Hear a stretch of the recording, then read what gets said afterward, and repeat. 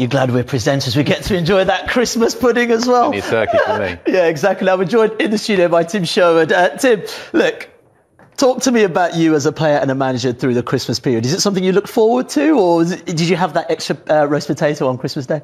I don't think eating is a problem. Yeah. No, obviously drinking is a no-no, and it probably should be for the whole of their career and throughout the season. But I think eating, pretty much they'll burn it off, hopefully, if they run hard enough. I don't think we should sit here and feel sorry for professional footballers.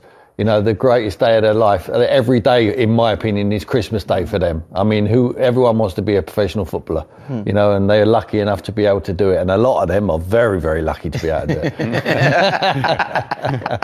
We talk about this really busy Christmas period. It's even busier this season, and how tough it is for sides because of the injuries, the sheer number of games in a short space of time. When you were playing it and as a manager as well, what was the key to succeeding? Because we've seen this period can derail a team's title ambition. I think the confidence, get off to a winning start over this busy period. If you win, you don't feel tired. Your legs don't feel tired. You're mentally focused as well. If you start losing games, then obviously you get the fatigue, and it's like, when's the next game? When's the next point coming from? So it's just about springboarding, getting a little bit of a momentum going by winning. And you could say the same. It's not only the Christmas period. You could say the same for the whole season. And again, don't feel sorry for them. Get on with it. There's a lot of games, so what? That's what you're a professional footballer for. No one wants to train, everyone wants to play football. Play the games, don't get on with it and stop moaning. They're wasting a lot of energy moaning. I love that. Goodness me. I'd love to come around yours at Christmas. Anyway, let's talk about the Boxing Day fixtures. I mean, there's some really good standout ones. We talked about Arsenal and Chelsea. Manchester United, Leicester, that's another good cracker, isn't it? Yeah, listen, we've all been guilty of writing off Manchester United. I mean, the negative vibe coming over Manchester for the whole of the season is that Ollie's got to go, he's not doing this right, he's not doing that right. The facts are, they are there. They win their game in hand, they are there in a position behind Liverpool to challenge for the title. Now, Ollie has made a lot of us pundits, including myself, throughout this first part of the season, eat our words. He still needs to win. He still needs to continue. They're going to improve as well. They will improve as a game. It's just the manner of where they've got themselves and how they've got there, losing the home games, especially when teams they should be beating. But the facts are there for everyone to see. They're going to be second in the league when they win their game in hand. So if they're not in contention, who else is in contention? I make them, Man City, Liverpool and Tottenham in contention to challenge Liverpool. You mentioned a patchy home form there, but their away record is absolutely incredible. How much of that is down to the fact there are no fans? So you haven't got, those tough away trips where you're playing against a side who've got a really good home support. But look at that, it's unbelievable. Well, it could work that way, but then you could say that their home fans at Old Trafford helped them out, so their home form would be better if they were in the stadium. But look, no matter where you are, it's 3 points. If you're home or if you're away, it's no extra points. They seem to do well against the big sides. And they are, in the second half of games, rolling over the little sides, or the smaller sides. So, no, they're doing very well at the moment. Can they continue it?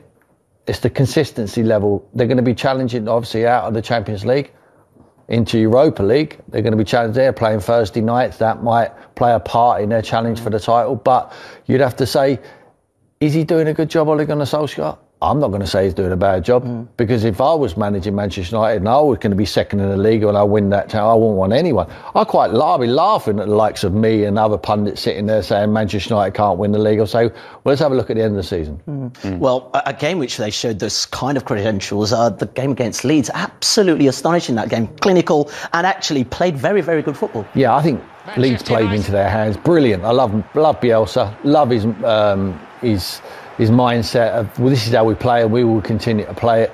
I mean, they've got a brilliant start. McTominay, everyone, myself included, McTominay, sitting midfield player. He showed on this game alone that he's a box-to-box player. He's got that real drive and pace for midfield areas, and I think he can really improve. But some of the goals were spectacular. And it was a brilliant game to watch. It was like a basketball game. It was end-to-end. Leeds never, ever set back. Always believed they could go forward and score goals. I mean, Fernandes is the key to everything good about Manchester United, but a lot of them are coming to the front now. Rashford's coming to the front. I think he's showing what he can do, but Leeds really played into their hands because they leave so much space in behind. because they attack, and we love to see it. I mean, long may it continue, Leeds and Bielsa, because we're in the entertainment business. They could have come up into the Premier League and sat back, got loads of bodies behind the ball, be boring and not good to watch, but they're not, and that's why Man United scored 6. Yeah, they're such a different side. They put themselves out of it after about 10 games. Will United, keep the confidence going against Leicester? What kind of game do you think we're going to see at the weekend? Well, a cagier game, because obviously Brendan's very astute in the way he sets up his team, and he changes, he can vary the way he sets them up, so he will not leave the space in behind. There won't be the space for the Rashfords and the Martials and the pace and the Greenwoods. But Man United are going to have to find another way. That means get the Fernandes on the ball. He can obviously, when teams sit back, he can unlock the door. But likewise, I'm sure Ollie won't push the fullbacks on too much, so Jamie Vardy can start bending his runs in behind. Vardy's the key to everything Leicester do. I think he's a really important player for them, and Maddison is starting to come into a little bit of form, so they've got their own dangers.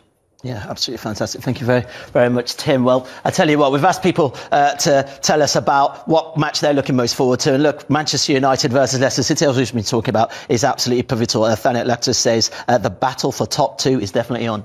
Yeah, looking forward to that one. VJ says he's obviously an Aston Villa fan. He said he's looking forward to watching Aston Villa against Crystal Palace. Both of those two sides playing quite well so far this season. So VJ says hashtag up the Villa. And then Matthew Davids as well says hashtag PL fans can't wait to see Manchester United against Leicester City.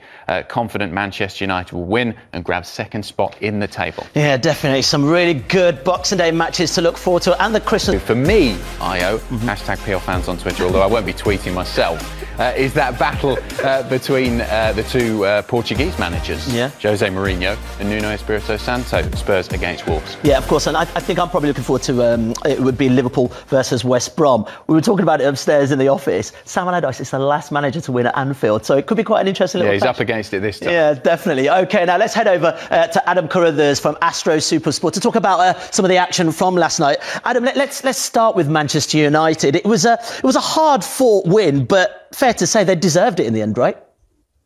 Oh, for sure. They deserved it, but they were also very fortunate. They were very lucky that Edison Cavani was not sent off. He went full WWE choke slam on Yerry Mina. If there was VAR involved in the League Cup, don't think he would be on the pitch to score that crucial goal to give Manchester United the lead.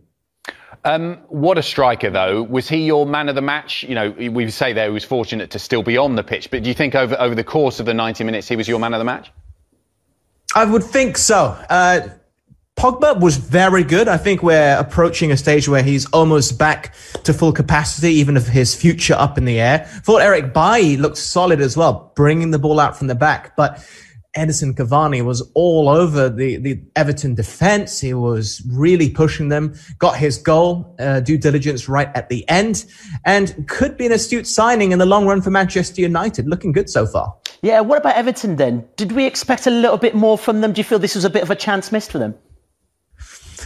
Yeah, they need a trophy, I think. Quite a few teams do. Tottenham, who we'll talk about later, need one desperately as well. But Carlo Ancelotti, seems to have stabilized the club after a really bad run of results with just 1 win in 7. Now they've got the back-to-back victories in the Premier League. And I think they were hoping to carry the momentum on within a different competition. Plus, maybe a bit of revenge against Manchester United after they lost against them in the league as well. And Adam, as we know, that's teed up a really interesting semi-final. The Manchester derby, City versus United. We're looking forward to that. That is the match to watch. No disrespect to Tottenham or Brentford, but a Manchester derby is always special. Early January cannot come fast enough. Just to see Oli versus Pep. It's a competition which the citizens have dominated ever since Pep came to the club. Will they continue to do so? I expect it, but anything can happen this season. But let's talk about Ole Gunnar Solskjaer. It's still a fair bit of pressure on him. So week in, week out, we can't seem to decide whether he's leaving or whether he's staying at Manchester United. Is it fair? No, I don't think it is fair at all. Look at their season. I think they're doing great. Yes, he's been there 2 years. Yes, progress probably hasn't been as fast as they would like, but Liverpool have been fantastic. I think Manchester United have closed the gap to them and also Manchester City. And I'm sure you saw the stat. They win their game in hand, they go in second place. Although I will add, if Aston Villa win their 2 games in hand, then it's them that go into second place instead. Really is a mad season, don't you think? Absolutely. Adam, stay there. Let's bring in Dan Kilpatrick, who was focusing on Spurs last night. A good performance for them, 3-1 against Stoke. Could they do it on a wet Wednesday night in Stoke? The answer was yes, they could. Dan, you watched the game very closely, of course, in your role there.